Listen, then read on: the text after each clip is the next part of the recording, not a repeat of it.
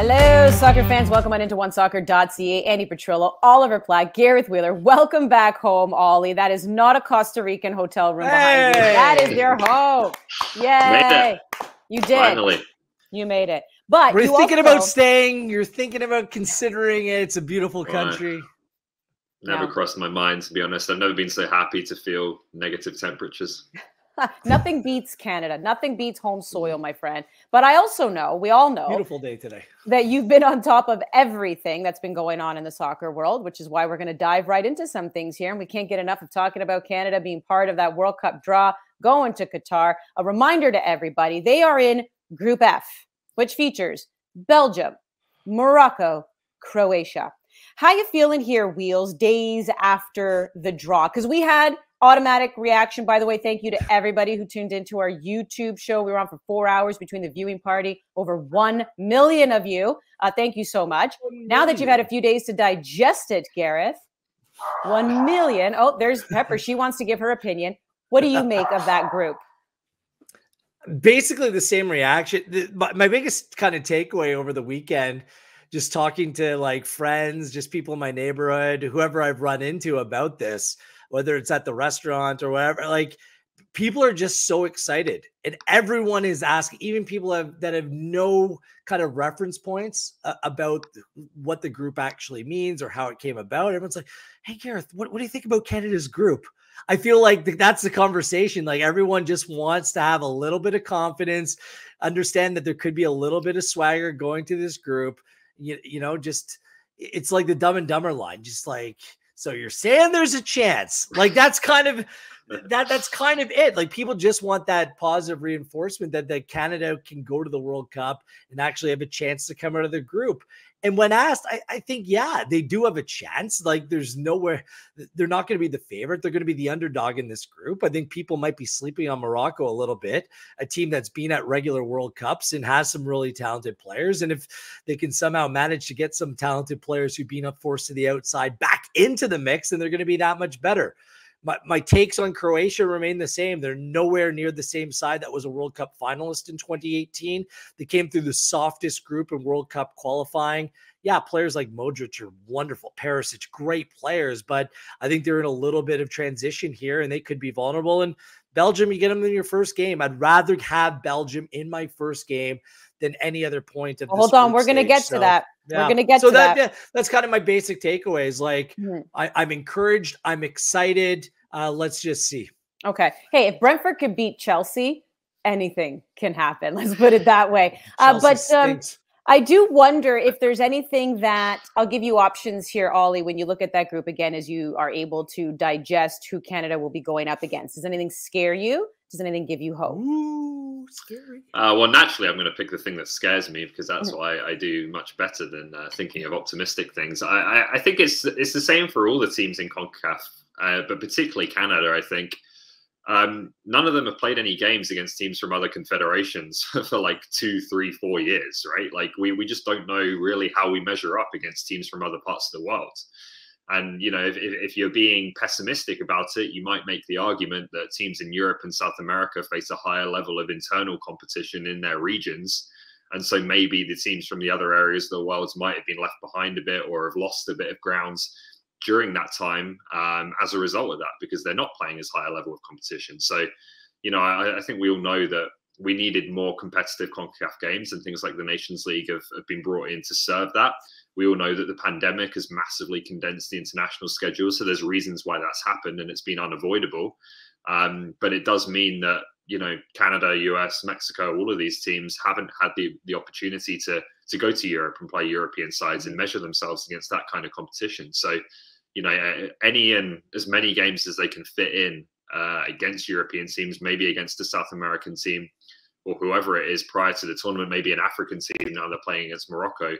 As much as they can fit into that schedule of pre-tournament games, they have to really push that and do that as much as they can. That's going to be vital, I think, because we just haven't seen Canada play against these types of teams in terms of the style of play being different, but also in terms of the quality that they have and testing themselves against those opponents. Well, and Herdman, when he came onto our show afterwards, the YouTube show, did say that he also wanted to get onto some European soil there and play against these teams and have that type of experience, that's for sure. But let's go back to something you touched on, Gareth, because Canada gets things started against Belgium. Now ranked the number 2. Oh, horrible. Number 2. But they had been number 1 for so long. They had been number 1 for so long. Brazil has leapt over them. But you look at their last 2 World Cups, right? So 2018, third place team, 2014, quarterfinals. I mean, this is a perennial contender. This is a strong team. And of course, we're just kind of playing the games here of would you rather. You know, do you think it's a good thing to get the toughest team in this group out of the way first, play them first? Or would you rather ease into it and maybe play a team that you wouldn't consider to be the strongest, which would probably be Morocco? No. You never want your first game to be your most high pressure. Like if they're playing Morocco in the first game and they're expected to come out with a flyer and win, I don't know. I'd like to see them play Belgium first. This is kind of like the free hit, right? Like this is like, see what you can do. So no, and all the pressure's on Belgium. Like, let's be honest here. Like how many times in recent tournaments have we said, oh, Belgium, like it's kind of like the team that just, whether it's a hardcore or casual fan watching the tournament, look out for Belgium this tournament. They haven't won a thing. They've been a significant disappointment. They got knocked out by Japan in the last World Cup. Let's be honest here. They got knocked out by Italy at the Euros. Like, I kid, Andy. I had to throw that in. I'm not serious. Because we're not in studio. Getting brave. Yes. all the pressure's on Belgium here. So there's no way around it.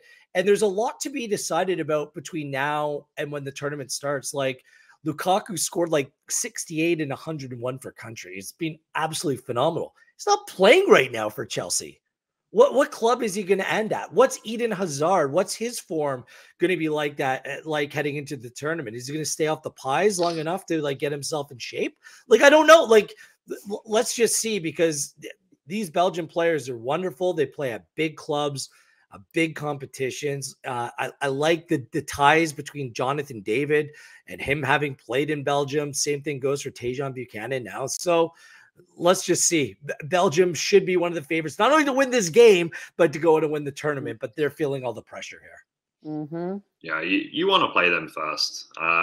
Like maybe Belgium do what some big teams do there's always one every tournament, right? A big team just goes belly up and it's the end of a cycle or whatever. And, Germany. They don't get through the group. I don't think that will happen. I think Canada will probably lose to Belgium. Belgium may not have won a tournament yet, but they dominate the group stage, right? Like they've won 11 out of 12 games in the last 4 tournaments in the group stage. So Canada is probably going to lose this game. Like Gareth said, it's a free hit. You have a go. You try and get something out of it. If you can, that's absolutely brilliant and could be huge in the group. But you want this game first because it's the one that's going to be the most difficult to win. And then, you've got your legs underneath you. You're in the tournament and you go into those two, for me, the 2 big games that will decide whether Canada can get to the knockout stage or not, with that experience of having played the first game under your belt. We feel we've answered this question when it comes to Alphonso Davies and where he plays in John Herdman's lineup when they're going up against CONCACAF side. So that's why I'm bringing this question back up again, because now it's the World Cup. So does Herdman change where he plays Alphonso Davies? So that's why I ask in the first match against Belgium. So a completely different opponent here, Ollie. Are you playing Davies if you're Herdman as a striker, a wingback, or are you putting him in that left back role? He's not playing left back, but there's no chance, especially against a team like Belgium. Like if he was playing left back, he might not get out of his own half, right? Like there's no chance that he's going to play in that position. I think there's flexibility further forward as to how exactly he plays. We saw when they went to Mexico, he played on the wing and was very effective there. We've seen at other times that he's played up front with a striker and in a front 2, and he's been very dangerous in that role as well. So I think it's, probably the most likely is that he'll play both, right? The way this Canada team plays, they switch formations in game. You'll see him play through the middle at times as more of a striker, and you'll see him play as a winger as well. And they have the option of going to a front 2 like Davies and Larin or Davies and Davids, but then also the front 3 when you add Buchanan in the mix or play both of the strikers. Can be very dangerous as well. So I think all of those are options, but they all involve Alphonso Davies playing further forward as a striker or at the very least as a very advanced winger against a team like Belgium. You want him high up the pitch and a constant threat on the counter-attack. I know exactly how I want to play this game already. I was thinking about it over the weekend. I want Davies in a free role to play in behind Laren and David, but the ability to go up and make it a 3. So a 3-4-3. He plays centrally, but he has the freedom to roam ahead of Eustachio and Atiba and just allow that tactical versatility. He needs to play. He's going to have to play between the lines, not only drawing Axel Witsel back into position, but the back 3 for Belgium, like, this is the best part about playing Belgium, is you know exactly how they're going to play, to be honest with you. It's not the fastest back 3. I think he can attack from a deeper line position, cause some problems through channels for this Belgium side. He has to play an attack. Look, I'll take Tajon Buchanan in a little bit more of a reserve role to get Alphonso Davies pushed higher up the field. I think there's no question, but I don't even play him as a winger, Ollie. I just want him in the middle of the park. I want to have the freedom to kind of pull the strings, and I want them to be more concerned about Alphonso Davies than what Canada's concerned about how Belgium's attacking out of the back. I don't know if there's any free rolls against Belgium. That he's going to have some. Every player in the team is going to have some defensive responsibility from a free roll from an attacking position. Yeah, okay. Where he attacks. Obviously, from a defensive position, I think almost the more interesting question is something Will's just kind of touched upon there: is can you play David and Laren in that game both at the same time? I'm not sure if they'll both play. I think you might have to choose one or the other, but it's a long way off. We'll see. Well, we've seen the last few games. Herdman has loved putting David and Laren together. He's loved that dynamic.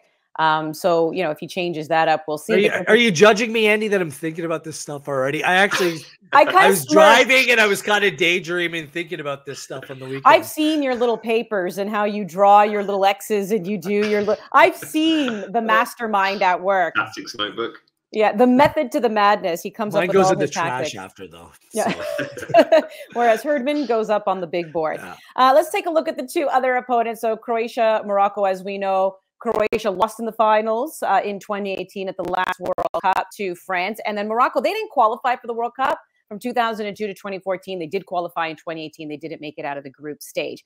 Which do you think, Wheels, would be the more winnable game between those two?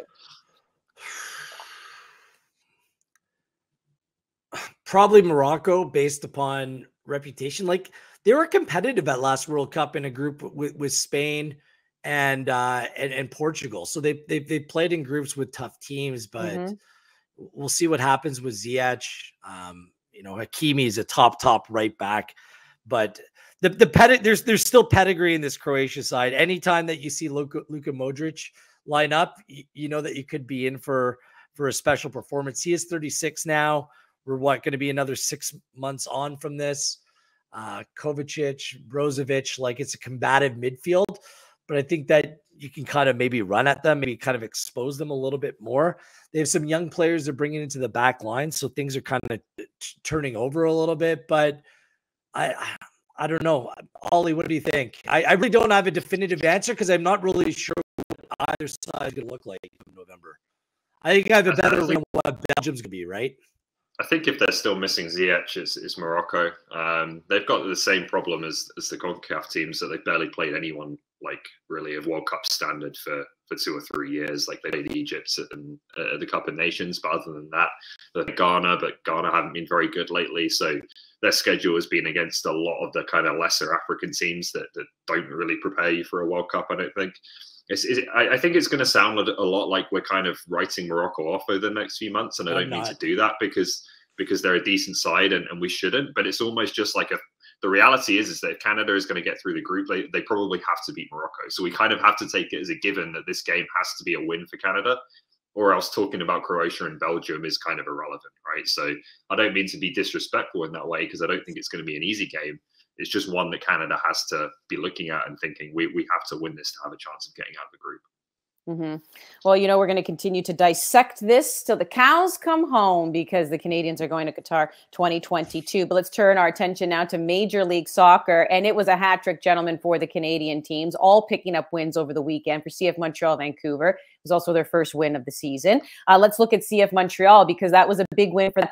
4-3 was the final against Cincinnati. And you had Mihailovic in raise. And how about Kai Kamara, 37 years of age? He picks up a goal, his first in Major League Soccer since October 2020. He spent the 2021 season playing in Finland. But what were you more impressed by, Wheels? Would it be the 37-year-old Kai Kamara's performance, or so that's what you could be impressed by, or were you concerned again with Montreal's defense? Well, game of either or. Yeah, a little either or. I snuck in there without you even really. Well, Ollie realized it. That was a must-win. That was a must-win for Montreal. The way they started the season, FC Cincinnati is not a very good team, and they rode their luck at times against FC Cincinnati, didn't they? Defensively, I'm surprised that they struggled so much. But look, I kind of had bigger questions about this team, what they would look like in attack, where the goals would come from outside of Kyoto with some of the injuries in this team. So the fact that Mihailovic is playing on the level that he's playing right now, that bodes well. The fact that they fought through it after conceding twice within the first 20 minutes, that's a positive thing. They just needed that first win. And if they had lost to FC Cincinnati, then I think you start asking questions. You're like, okay, we didn't go as far as we wanted in the Champions League, kind of wasted that opportunity. We're struggling to start this season. Like, how does this improve? Because I actually think they're a good team. I think they have all the ingredients to be a very competitive team in this league. So what impressed me the most is just the fact that they got over the line and found a way to win this game. And what turned out to be one of the better games in Major League Soccer over the course of the weekend. Mm-hmm.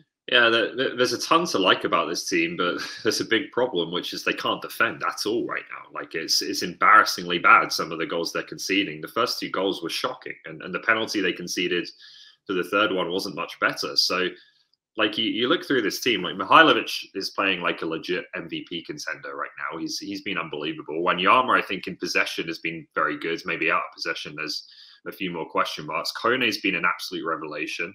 You've got Kyoto. Kamara looks like he can play a role.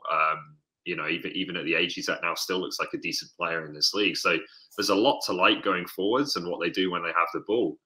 But defensively, it's a mess. It's an absolute shambles. And that side of it is, at risk of kind of wasting all the potential they've got at the other end of the pitch. So there's a few reasons for that. I think, like, Alistair Johnston didn't have a great preseason because of COVID, so he hasn't really settled in yet. And he's obviously going to be a big player for them. I think Breza at this point, James Pantemis needs to get a go, because I just don't think he's really commanding his box and commanding that back line as well as you'd like. We know he can make the big save, but is he kind of authoritative enough? I'm not sure.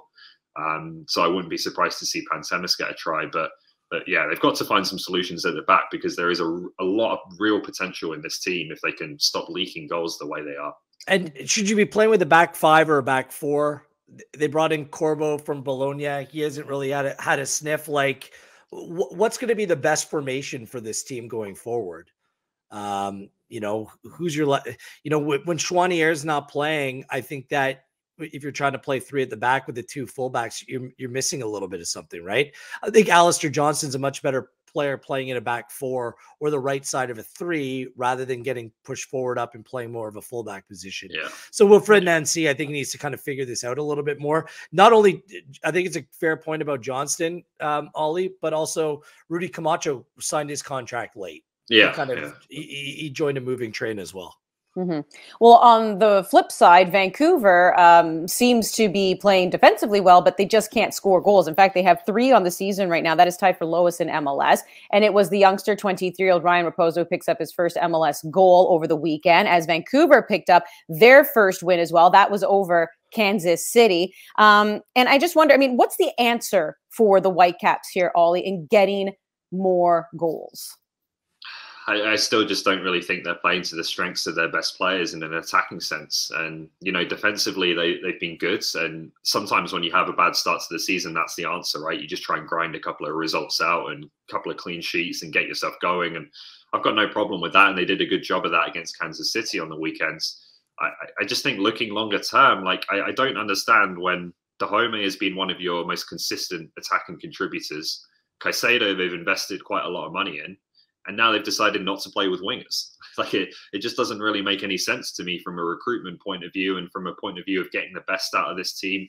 And not just those two, but, giving Ryan Gould some options to pass to, some pace, around him, giving Lucas Cavallini some wide players that can get service into the box that he kind of thrives on. Brian White, same thing. I just don't really get the system change they've made and the way that it's left those two players who for me are key in an attacking sense, kind of on the outside or playing in positions that they aren't best suited to. Yeah, I agree with all of that. My kind of focus on the weekend was more about Ryan Raposo. I'm thrilled for him.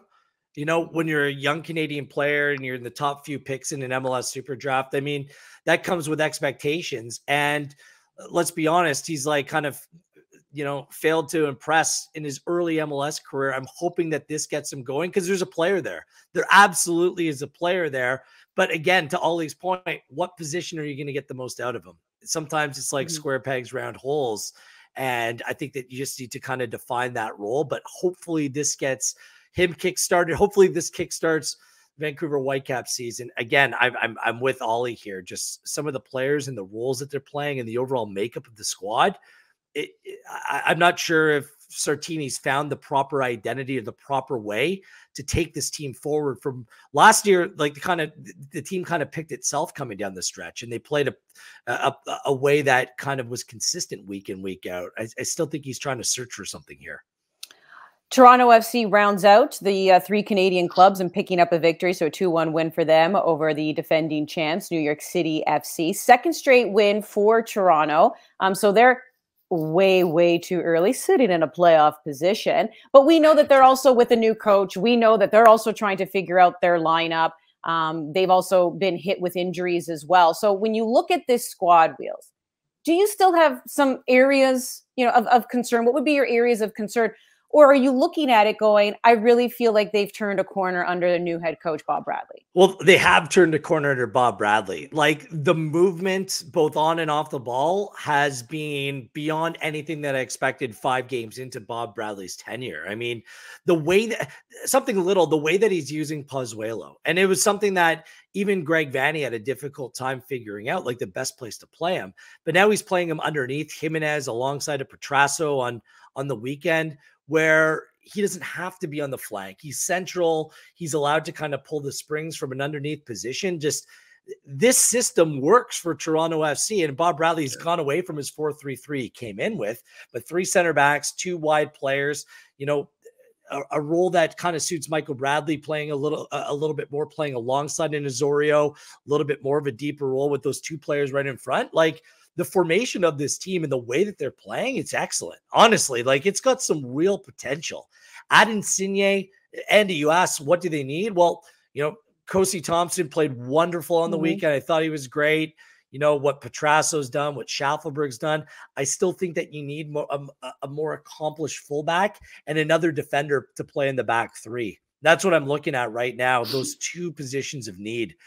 Potentially another goal scorer. Jimenez is being great, 3 goals in 5, but you can see what he's trying to do. Akinola will come back into the team. Jakiro Marcheretti, it's a little bit of a blow, the fact that he's out a while.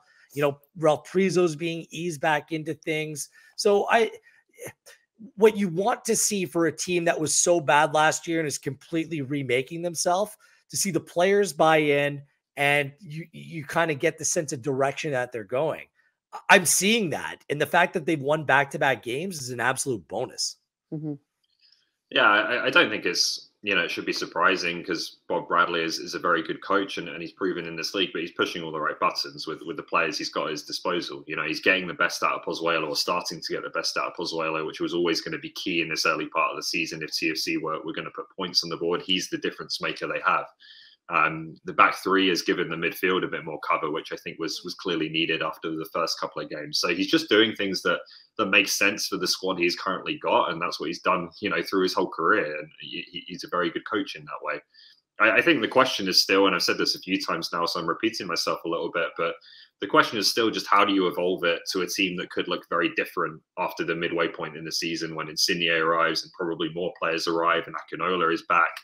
And things could change a little bit. Can you play Insigne and Pozuelo both underneath the striker, or is that too many guys who want the ball all the time?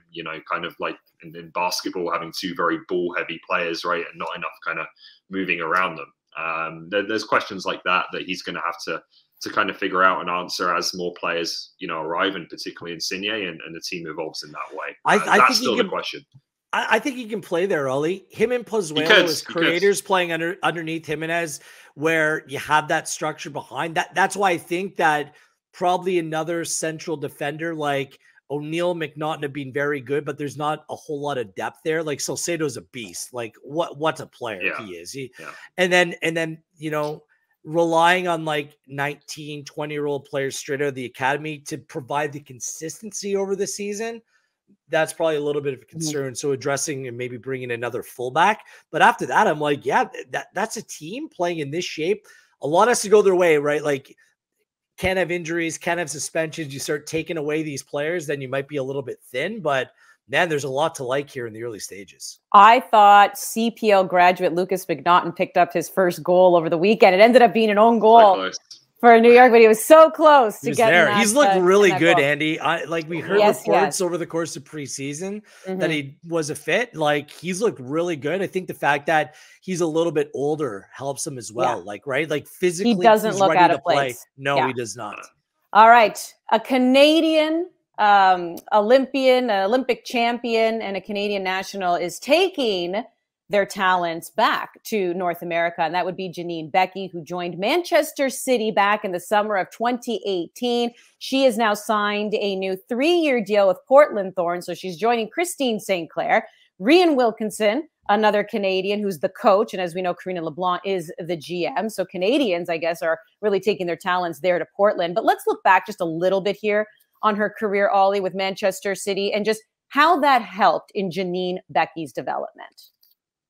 Yeah, I think it did help. I think two things can be true, right? The Man City move was great for her and has allowed her to develop her career and develop as a player. And also it was the right time to move on and look for something different. And I think we've all kind of seen that coming over the past few weeks, just because she's not, a regular in that starting 11. And when you look at the role she has for Canada, who are, one of the top national teams in the world, the Olympic gold medalists, obviously, she's a key player for that team, a star of that team. And so that, for that to follow on a club level, I think was the natural thing and the thing she needed to do at this point in her career in her prime years. So I think we've seen a lot of players who have gone to Europe, gone to these top clubs, play around other top players, train with them, have a great environment in terms of the infrastructure and the coaching and so on. It has undoubtedly helped them. But now's the time for Janine Beckie to find a place where she is going to be one of the star players. And I think she can do that in Portland. She can start every week and really be a key piece of that team. And that will only help her with Canada as well. One of the interesting things about Portland is that they usually play a back five and no wingers. They play with wing backs. So, we've seen Beckie play a little bit in that kind of role for Canada. And maybe that's where Portland see her fitting in as well. You two might probably have more insight than me. Like, was this a move based on personal reasons, professional reasons? Like a player that's in her prime, City's a good team, purely right? Professional from what we're hearing. This is a purely professional move. I mean, obviously she'll be missed with Man City, and it's worth noting. I mean, she picked up 2 FA Cups while there, 2 Continental Cups. Yeah. So she had a winning pedigree with Manchester City. I'm believing this is also the Karina LeBlanc effect. But I think that we know that the NWSL is growing. We're starting to see, right, with their first ever CBA. I shouldn't say new CBA, but they get a CBA. We're seeing base salaries moving on up as well. We're seeing where, these women can actually earn a proper living too. Why wouldn't you also want to be closer to home in that sense? But this is also sounding pretty professional. Trinity Rodman, as we know, is one of the, became the highest paid player. I wonder though, Gareth, just, what we've also seen from Janine, even what she is able to do with the national team, if she could become one of those upper echelon players in the NWSL. She's older. She's 27, Olympic champion, right? Has some cups under her belt with Man City. I just wonder if she can now, as she returns, because she started her career in the NWSL, could return and be a superstar here. Yeah, well, look, she's going to a great club with some wonderful people involved as well. There's the Canadian flavor there. Like, look, like it's not a bad place to go, but this is the eternal debate that we always continue to have. Is it better for young men and women to go ply their trade overseas in different leagues or play domestically? I think we've had that conversation on the show multiple times. Yeah. NWSL or go over and play in the Super League. And as these leagues continue to grow in popularity and promise in places like England, in places like Spain, as the French league, there's some good football being played. And I think the popularity overseas is at a level that we haven't experienced before. So I that's why I was just curious the motivation behind the move. I don't really have a feel whether this is a good step of you know, maybe a step back, lateral move in her career, what that could mean for the Canadian women's national team. I think we quite frankly need to see the way that it plays out. But it was notable to me the fact that she is coming back. It seemed like, you know, I know she was battling for some minutes and some time, but there had to be plenty of clubs where she could have been a fit if she wanted to stay in Europe. So that's what it just struck me as a notable move. Let's put it that way. Yeah, she's not young anymore. That's the thing, right? Like we're not talking about a Heitzmer or a Fleming here. We're talking about someone in their prime who should be playing somewhere every week. You know, Janine Becky is clearly good enough to do that, and it just didn't seem like that opportunity was going to come with Manchester City. I think maybe she could argue she deserved a bit more of an opportunity to earn that kind of role at City, but it didn't happen. So I think, you know, I think this was pretty inevitable that she would, whether it's Europe or NWSL, she was going to look for a place where she could be that star player. And I wanted to see her with United. I wanted to see her with United. Buddy. You want everyone to go to United. I know. If you're a good player, I want you to. You don't really have any good players. Well, until that Canadian team side, comes, then it seems the Canadians have all made their way to Portland. So best of luck there to Janine Becky. Great show, gentlemen. As always, a ton of stuff that we talked about here. We always appreciate you tuning into OneSoccer.ca to get your soccer dose. That's Gareth. That's Ollie. I'm Andy. We'll see you next time.